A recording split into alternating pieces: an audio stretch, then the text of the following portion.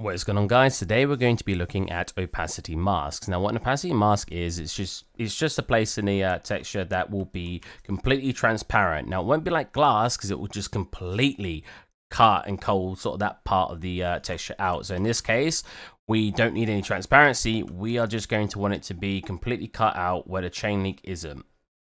And as you can see on the opposite side, it will show up there too. Now you can use this exact same method to make stuff like your foliage, which will be quite common. This is Megascan Assets and it's done in a very similar way.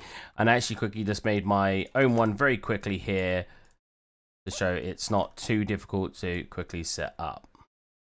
Now we are just going to be touching on the chain link fence today because I just want to basically go over the basics of setting up the opacity mask. Now, first thing you need to do is go grab your texture. I'm going to be using this. If you can find something that's already got a PNG background, that's brilliant, because that means you haven't got to make the texture of the alpha yourself. So if we just pop down to our desktop and then pop it in. Yeah.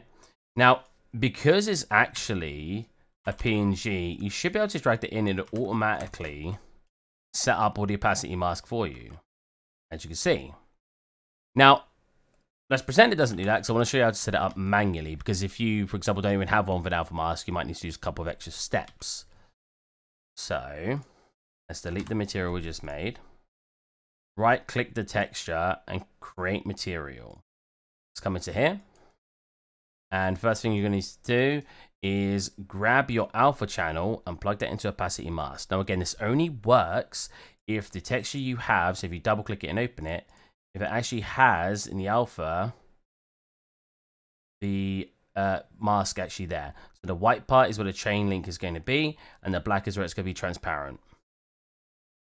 Now, if you don't have one that already has one set up like that, if we check this chain link fence, I actually needed to use an alpha mask separately. If you wanted to make that yourself, you could jump into Photoshop with your texture, basically paint it out so the back is black, the part you need is white, and then you could just bring that in for your alpha texture. So after that's plugged into your opacity mask here, come down to blend mode and change it to masked. And automatically that will cut out that area for you.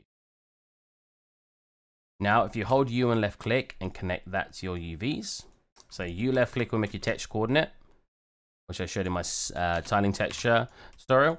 Click on it, and let's just set it to 2525, and that will tile it across the surface. So if you put it like that, as you can see, it's now across the surface.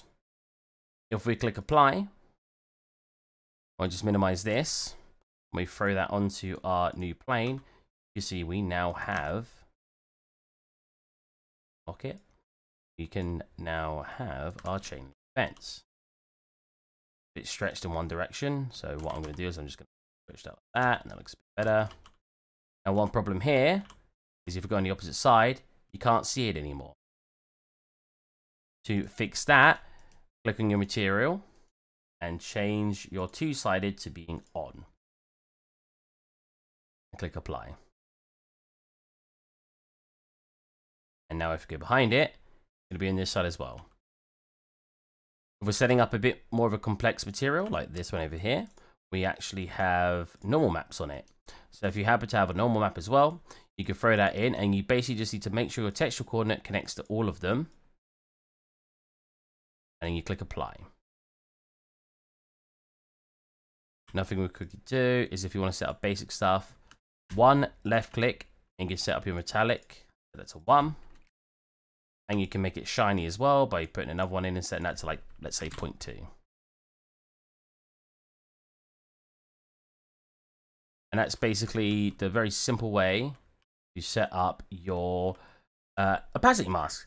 I hope you guys enjoyed, and I will catch you in the next one.